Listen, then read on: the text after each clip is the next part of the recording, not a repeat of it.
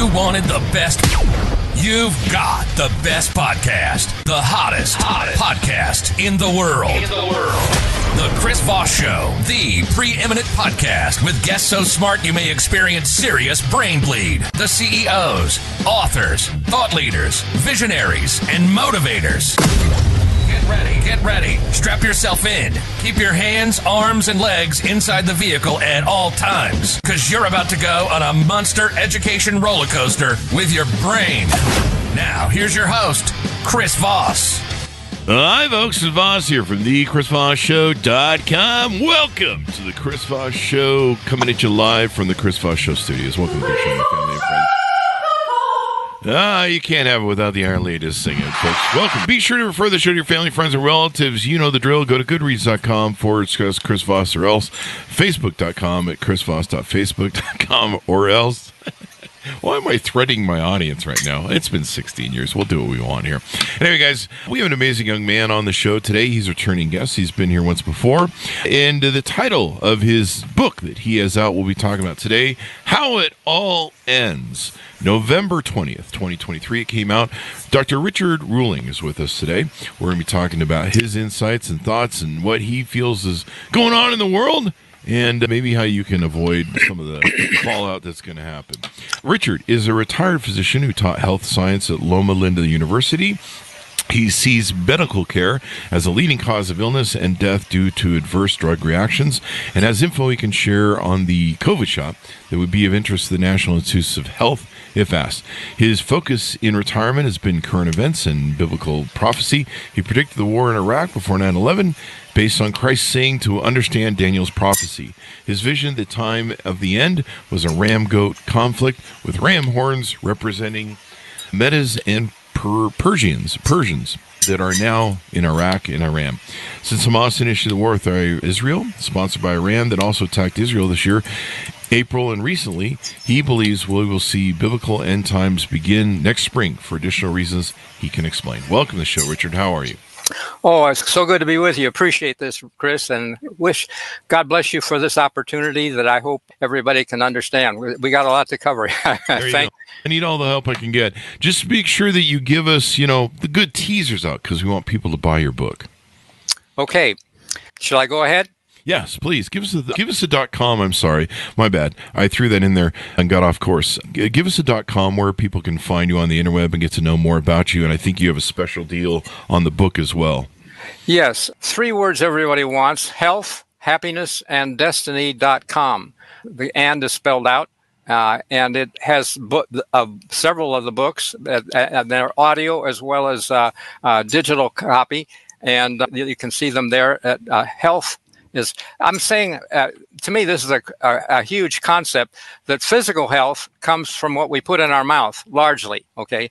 Mental health is happiness. If we have good inputs to our mind, and it's not all fiction like exciting sex and crime and all that, we can live better, more normal lives and be happy with obedience to natural laws, just like with physical laws, we get health. And then destiny comes from appreciation of the Creator and the fact that He's given us life and etc. So spiritual laws, obedience to those laws are wise choices, and we can get all of those things without money necessarily. So thank you. Give us a 30,000 depth of what's in your new book. How It All Ends is a look that starts with Christ's statement. When He was asked about the end of the world, He said to understand the book of Daniel. And in Daniel's 8th chapter, there is a vision at the time of the end, which I have actually in the camera here, if you like. It's a ram and a goat conflict, which the ram is pushing from the Middle East, and Muslims actually have a ram sacrifice as their second holiest day of the year, because Ishmael was survived or was spared by Abraham sacrificing a ram instead of sacrificing Ishmael, they think. But really, it was Isaac, the Bible. And what's unfolding reveals the true holy book is the Bible, because Israel is being spared in spite of the Medes and Persians. In verse 20, the horns on the ram, animals fight with their horns, and the militant part of the ram, Medes and Persians, were against Israel, but Saddam is gone, and Israel has survived. And I believe that Iran, which is Persia, has sponsored Hamas a year ago, and it's escalating with Hamas. And this year, Iran got into the picture with what they, missiles and drones sent to Israel. But I believe by next spring, we will see flagrant, outright prophecy of Zechariah 14. It says, the day of the Lord comes, which is the end time period, and nations will be gathered against Jerusalem, houses rifled, women ravished, half the city goes into captivity. And I believe they will... They get the upper hand for a short time, and they will probably celebrate their mosque and Quran, which says Allah has no son. And this is my speculation, that when they celebrate that, I want to believe it's at that instant it says the Lord will roar from Jerusalem, the heavens and earth will shake, and they will flee, out of there. Because they'll be at the epicenter of perhaps the biggest earthquake this world has seen. And I believe that will impact the world. Everybody will know it's a time of judgment. There's a verse in Amos 3, 7, and 8 that God won't do anything without revealing it. And the next verse says, the lion has roared, who will not fear? This is the Lion of Judah in Revelation 5:5. It's Christ who roars from Jerusalem, because the people that are there don't believe that God so loved the world that he gave his only son. That was, and so instead of believing John 3:16, they get Joel 3:16 that says the Lord will roar, heavens and earth shake. That's my way of mental hook of remembering those verses. Oh, I get the Joel Epstein, or the Joel... What's that guy's name? The text. Anyway, I'm just doing jokes.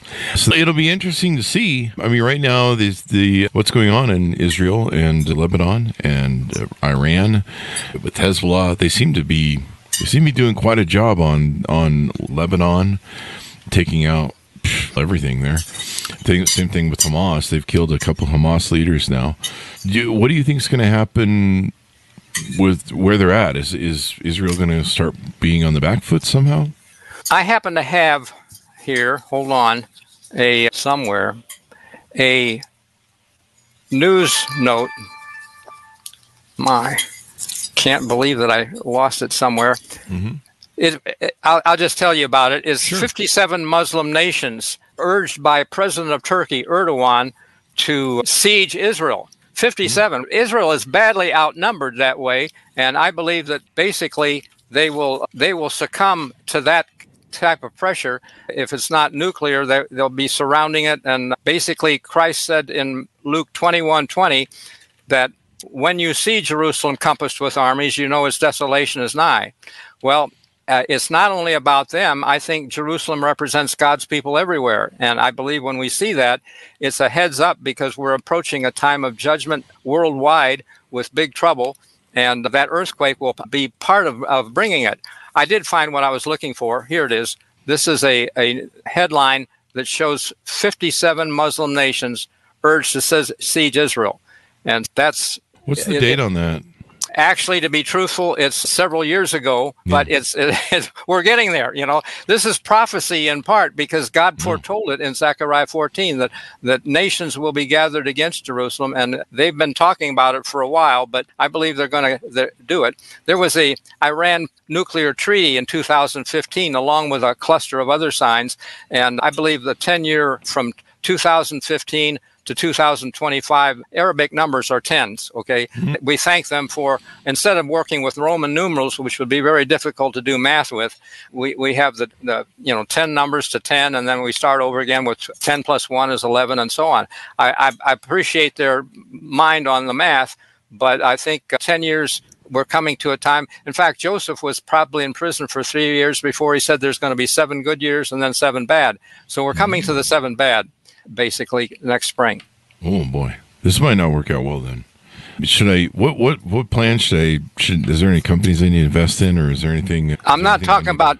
I'm more interested in believing that martial law will be declared after a major earthquake, and it could include the New Madrid Fault in the Mississippi, dividing this country, etc. Some people see that as a possibility.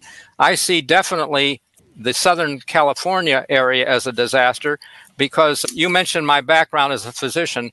I happen to teach health in this National Geographic cover story, Secrets of Living Longer. That's about my community and school. My school was, by the way, this article says they're the only blue zone in North America. But NIH, National Institutes of Health, gave my school $40 million grant for a study to learn why the community lives 7 to 10 years longer than other non-smoking groups. And really, I could have saved them some money to talk with me. This Time magazine, date 1990, shows my favorite author, who was the founder of Loma Linda, okay? And she wrote so accurately, the next page on this thing shows that she was 100 years ahead of her time, specifically on tobacco. She said in 1864 that tobacco was a most malignant poison. 100 years before the Surgeon General in 1964 said that the malignant tumors or lung cancer comes from tobacco. See, oh, wow. So she called it a malignant poison, and he said malignant tumors, lung cancer from it. 100 years later, Dr. Clive McKay of Cornell University reviewed her nutritional writings and summarized a lengthy review by saying that he was amazed that she didn't include the fads and fallacies of her day, and she was the no better overall guide available today in nutrition. I think it's still true. We have so many fad diets, this, that, and the other, and pretty soon that fad is gone and we're on to something else. I just saw another one recently. But you called me a young man, but I'm 83 and in great health. What? Yeah, I'm 83, believe it or not. I was alive in the womb 83 years ago, okay. By the way. And for that reason, I favor, I don't want to lose your listeners, but I believe Christians have a duty to vote in favor of wombs and no abortions. And if you study that, one candidate is very radical on, et cetera. Anyway, that's going back to what we were talking about before. Hey, but one more thing I want to add about the founder of Loma Linda. This is Ellen White, and she did not want drugs taught at her medical school. She wanted it to train missionaries in natural remedies, and they hijacked her school. Stupid administrators that really didn't know what she knew. They wanted to get AMA accreditation, and the AMA said, well, if you treat pharmacology, you can have accreditation. So they thought that'd be a great idea. But today, the medical literature proves that adverse drug reactions are a leading cause of death. You never hear about it because the CDC is lying to us. Their list has never included medical care, even though the medical journal, like people sometimes quote the JAMA, Journal of American Medical Association, in tax day, April 15, 1998, the study was 106,000 deaths in hospitals under monitor conditions from deaths from drugs that were properly prescribed and administered. It wasn't malpractice and it wasn't an overdose, but people sometimes react. And I can give you an example that really hits home to me because my former wife had a bladder infection. And she didn't know what to do after taking cranberry juice and drinking a lot of water and uva ursi and herb. She went to her doctor and she got a prescription for a drug that I had prescribed, but wasn't my favorite at all. And she was in 3 days over it. She didn't need the medication any longer. She didn't overdose, but months later had a rash under her skin that looked bad. And I said, you ought to get a blood test. So she went to her doctor, and the next morning he called urgently, referring her to a hematologist. He said she has no platelets in her blood. Oh, and the hematologist put her in the hospital and did a bone marrow. No platelets in the bone marrow. He took out her spleen. Still no better. He treated her with transfusions and high steroids until she died of a stroke from an antibiotic she took for 3 days as prescribed.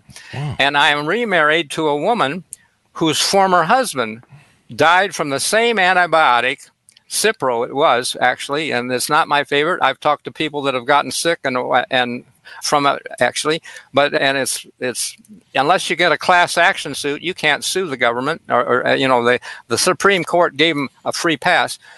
And I'm saying that CDC never reports these things. Their top cause of death, I told you, in 1998 was the fourth. It said in the medical literature said it's the 4th to 6th leading cause of death. Medical care didn't make the list then. It didn't make it again 2 years later when the Western Journal reported 199,000 from outpatients outside the.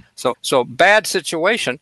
And then in 2005, a 7-year study ended, and they said that the death rate and adverse drug reaction that made people sick was 2.6 and 2.7 more. It increased 2.7 fold, so that if you multiply 305,000 deaths from inside and outside the hospital, my math gets 824,000, and medical care is number one.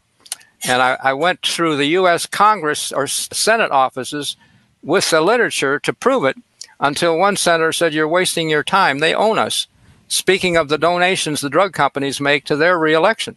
And we don't hear about it in the news. The news is sponsored by the drug companies. They don't like to report medical stuff. They just, it's on the label. FDA says you have to do the label. But bottom line, if we can live without drugs, we're better off. And I've had only one prescription drug in my life since teenage, and I'm living well at 83. 83 years old. You ever taken the penicillin or anything like that? When I was a kid, I was sickly fairly often, and every other winter I'd get a penicillin shot from my dad, who was a doctor. And so, yeah, penicillin, but not since childhood. And in teenage, I switched my diet to become a vegetarian. And I tend to be vegan for the most part, married to a wife that can't do dairy product, etc. And so, anyway. I'm in that same boat with you. Me and lactose do not get along. Right. Understand. I can I go nuclear if I get lactose in me. Like, there's a nuclear reaction. It's Chernobyl all over again. I'm sorry. Yeah. But I bought some raw milk from an old farm that has cows that I think they're called A1 cows or A2 cows. But basically there are cows out there that are the original cows before evidently the thing, I guess the thing that happened to the cows is they had some sort of DNA diversion. And their DNA changed somehow as they got modernized in the modern world, and so they suddenly developed this lactose crap. And so if you find the old cows, the original cows that don't have it, or the ones that have been bred from it, you can drink milk without lactose. It's really nice too. But you're specialized in that area, and you know more than I do about it, really. But I wanted lots of nuclear testing. Right. I want to finish up with my favorite author, though, who her school was hijacked and taken, and she said no twice, but she had a vision of an earthquake at Loma Linda. And her description was that buildings great and small were falling to the ground. Many lives were blotted out. It seemed that the forbearance of God was exhausted and the judgment day had come. And she, in another source, said that she named L.A., Pasadena, San Bernardino, Riverside, and Loma Linda, total destruction nearly. In my opinion, I'm serious. I would not want to live in L.A. next springtime. If you see Muslims taking Jerusalem, I think people, first of all, Christ said, no man knows the day or hour, but as the days of Noah. That's how he finished it. And in Noah's time, the flood came with Passover timing, but in the second spring month. It was a provision for contact with a dead body because Noah buried his grandfather, whose name meant, when he dies, it will come. Methuselah, okay. He died. He lived to be the oldest man in history in the world, according to the Bible. But there was another reason, though, also, and I call it a 9/11 warning by Christ. Actually, it's based on the book of Numbers, chapter 9, verse 11. If Israelites took a long journey and couldn't get back in time for Passover, they were not excused because Passover represented judgment, and they were to keep it a month later if they had a long journey, couldn't get back. And that's how Christ ended his parable of the 10 virgins. Now, a lot of Christians know about the story of the 10 virgins, and 5 got to the wedding too late. The wise got in, but Christ said, watch, which, by the way, is a clue for Passover. It was the only night in the year that they were supposed to be awake. And as Christ asked his disciples, watch and pray with me. That was the eve of Passover after they had the Last Supper, the communion. We recognize it as communion. But they fell asleep. And in my opinion, they lost more than we think about. And this is my speculation. But you remember, he had announced that the kingdom of God is at hand. And his disciples came to him, James and John. They wanted to be on the left and right. And he said, can you drink of the cup that I drink of?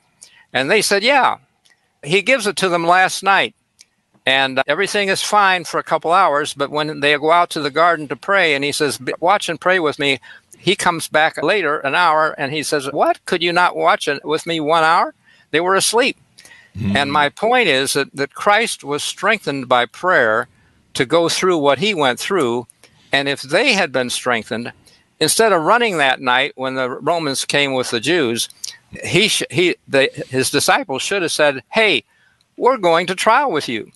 And when they went to trial, when the Jews accused Christ of going to tear down the temple and build it again in 3 days, they could have said, "No, he's talking about his body. Come out Sunday morning, you'll see." If they had said that, and they themselves would have been witnesses, along with Nicodemus and maybe a few others, the Jews could not have lied. And Pentecost could have been the whole nation in repentance, sorry for what they'd done, but happy that he came out. And the kingdom could have been established then with the whole nation in repentance. But instead, it was just 120 people in an upper room praying, and they had to hide from the Jews or get punished or something. It didn't happen, But the world would be so much better today, in my opinion, if God's kingdom, Christ's kingdom, could have been established then with a Christianic, we call it Messianic Jews now. In other words, that they believe in the Savior, and I believe that's who God wants His kingdom made up in the end time, not the group that's in Jerusalem now. So that when the Muslims come and chase people out, it's clearing the way for a different scenario, basically. Wow. That's pretty interesting. So in your book, what are some other teachings, things people are going to find in there? It does have some good health information, basically, and they get a free video if they go to my website that has healthhappinessandDestiny.com. They get a free download. And by the way, the digital is just $2.95, I believe. So it's cheap. It's not going to break anybody, and why not? The video alone, the link, is worth thousands of dollars if people have diabetes and they take diabetic drugs or cholesterol drugs or blood pressure drugs, things like that. I'm anti-drug, I'm pharmaceutical, because I believe if we eat right, we shouldn't need it. And there are half a dozen things that people do to eat that can raise their blood pressure, etc. Anyway, that's it in a nutshell. If you eat right, that makes all the difference in the world. I've seen that movie, and I drank hard for a good 20 years of vodka, and then I became vegan like you did, vegan-ish. I have some variation, I guess, that, there's 500 variations of veganism, I guess. I get yelled at anytime I quote something, so I call it vegan-ish. And, there's all sorts of, there's so many variations, I'm not even sure why, anyway. But I don't have a joke for that. But yeah, learning to eat right, man, it's repaired all my health. I wasn't unhealthy before, but I definitely must have been somewhat unhealthy given what I was drinking. But, now I feel great. My blood tests and all that stuff come back saying I'm awesome. I'm not dead yet, evidently. So there's still time. Good. Yeah, it can do that. As we go out, you've got a lot of books that you have written. Do you want to plug some of those books? Before going out, let me just share a perspective. First of all, I see that God says He declares the end from the beginning, which means He makes it known. And I see in the book of beginnings that He made known medical care in the last chapter of Genesis. That's the book of beginnings, Genesis. And when Joseph's father, whose name was Jacob, changed to Israel, when Israel died, Joseph asked the physicians to embalm his father. This tells me that they must be losing so many patients in their care that they also do the embalming, And all 5 references to physicians in the Bible, King James, are negative. Christ said that a woman with an issue of blood spent all her money on physicians. This is the plural of physicians. The plural form of the word, all 5 references are negative. She spent all her money and was no better. And I'm seeing that more details. Sometimes we think we're scientific today. In John 5th chapter, there's a pool of Bethesda, and a man that was lame for 38 years laying around that pool. The myth was that if an angel would trouble the waters and the first person in would get healed. That's a myth that we also have today. And we have a pool of Bethesda today. Bethesda, Maryland is the home of NIH, National Institutes of Health. And our tax dollars are pooled there to fund drug research. And it's a myth that they're going to cure you of cancer, okay? They're really not even looking for a cure for cancer. They want treatment centers so you can go there, and as long as you're alive, pay for a treatment and get it. They're really not looking for a cure.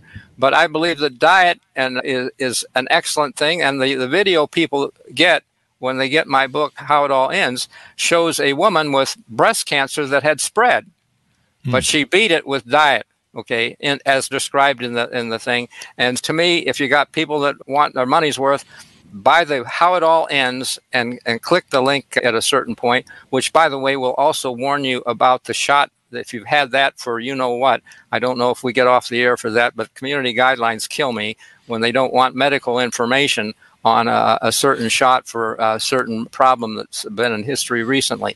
So anyway. Give us your .coms one more time as we go out. Okay, it's healthhappinessandDestiny.com.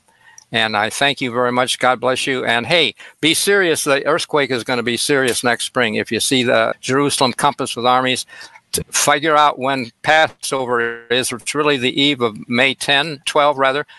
May 12 is Friday night and Saturday. Watch and pray, and that way it ties in with the wedding parable of Luke. And we can be ruler over all that he has. Since my name is Ruhling, I wanted to understand it. And more on that. Thank you. Thank you very much for coming on the show, Richard. We really, really appreciate it. All right.